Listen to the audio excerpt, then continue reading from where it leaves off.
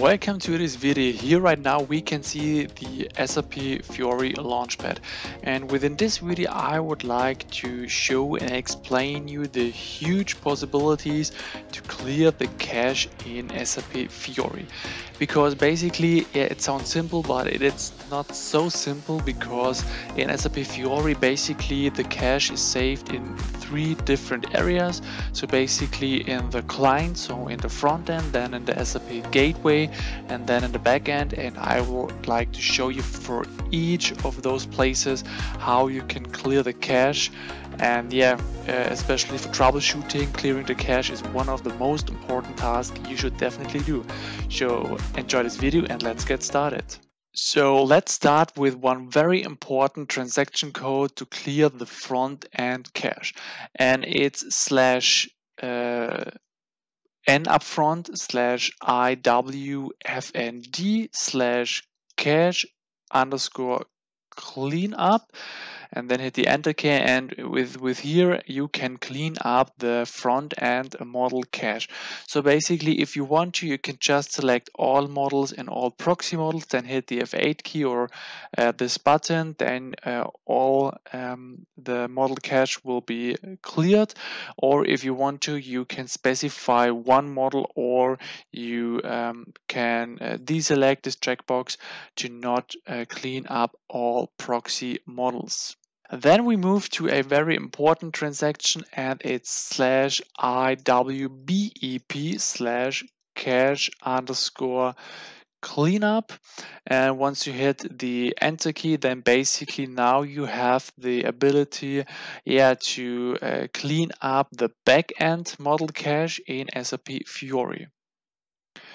Then we move over to the ABAP program execution with transaction code SA38. If you have the authorization in general, you can also use the ABAP editor, the SE38, or the object navigator with the SE80 to execute programs. And within here we have this program, and once you hit the F8 key on your keyboard or this button, then you can basically execute it.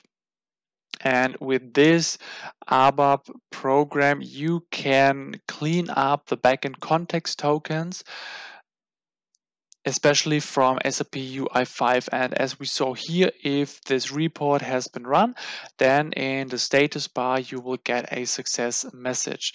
So basically within this report you can clean up the OData metadata. Then we have this very important program, and this is a program that you can use to delete the UI2 cache after you have imported a support package. And after executing, as we can see right here, you can see the number of entries deleted, you can see the number of users selected, and the number of clients selected. Then let's continue with this important ABAP program. So within here you can clear the client cache, and if you want to, you can clear the cache for all SAP users, or if you want to, for one single SAP user. And keep in mind that because of the cache busting, this program is in most cases not needed and should only be executed in exceptions. And also keep in mind that if you would like to clear the cache for other users, you need to have one authorization role. It's SAP underscore UI2 underscore admin underscore 700, but this is also very important. So the app index of SAP UI5 offers indexing and caching for data in SAP Fiori apps, components, and libraries. And within this program, basically, you have the ability to clean the app index so that the app index will be calculated freshly. And to do this, here you have to click on this tab single SAP UI5 repository only, and within here you can select your application within the SAP UI5 repository and then execute it, and then basically the SAP UI5 application index will be calculated once again. In some cases, it is important to invalidate, to clear the global cache, and to do this, you can use this report. Basically, if you execute it, then basically you can select between two options, between the test mode and between one execution mode. And keep in mind that, of course, first of all, you should run the test mode. And then if this has been run successfully, you can switch to execution mode. And yeah, basically here you can rearrange the target index for all applications, for all SAP users. So yeah, because of that, you should be really careful with this report. Then let's move over to the transaction SMICM. So basically within here you have the ability to open up the ICM monitor. So ICM stands for Internet Communication Manager, and basically the Internet Communication Manager saves HTTP or HTTPS objects in the cache that is being used in the client. And yeah, in some cases, it's important also to clear this cache, and you can do this in the menu under Go To, and then HTTP plugin, and then server cache. And then down here you have basically two options. So if you want to, you can invalidate, so clear the global cache of the server, or you just can clear the local cache. And at some points, it's important to clear a cache of one single service. So to do this, you have to open up the transaction slash IWFND slash main underscore service.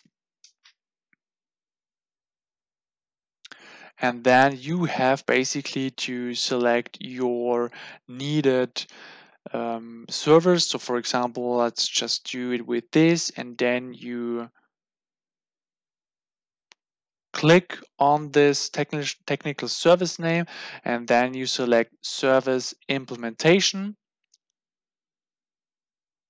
And then within here, with this button, clean up cache, you can clean up the metadata cache of this single service. And if you want to, you can also execute this ABAP program, because basically, this program doesn't give you any return message, but basically within this report you can synchronize the catalog cache in SAP Fiori. And to check if this report runs successfully, you have to open up a specific table. So you open up the data browser with the transaction code SE60N, and then you open up the table UI2 slash UI2 slash chip underscore CHDR. And basically within here, you can analyze if there are any errors. And within user parameters, with profile parameters, you can also turn off caching in SAP Fiori, so in SAP UI5 in general, for your specific user. So you can open up the transaction code SU3, or choose system and then user profile and then user data, and then select the tab parameters. And within here, you can basically add two parameters. So the first one is slash UI2 slash cache underscore disable. And the second one is slash UI2 slash page underscore cache underscore off.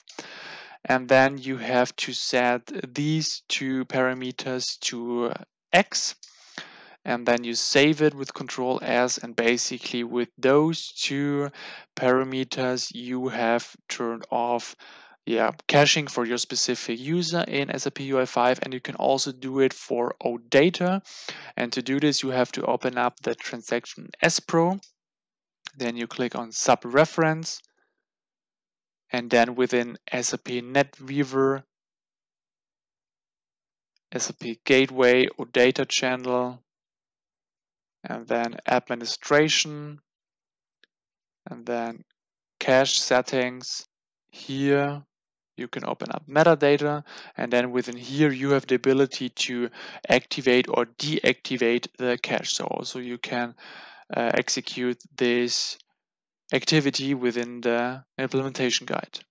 So, and of course, the cache is also saved in the browser, so you can also delete the cache based on your browser you're using, or you can use the incognito mode. So basically with Control Alt and N, you open up a new mode in incognito here right now in the Google Chrome browser to also delete the cache. So basically I've shown you a couple of steps to delete the cache in SAP Fiori. And yeah, as I mentioned at the beginning, clearing the cache sounds pretty simple, but is not that simple. So yeah, I hope I helped you. If you like this video, please hit the like button. If you have any questions left, put them in the comment section, and please subscribe this YouTube channel to follow great upcoming videos in the future. Thank you so much, and then see you in the next video.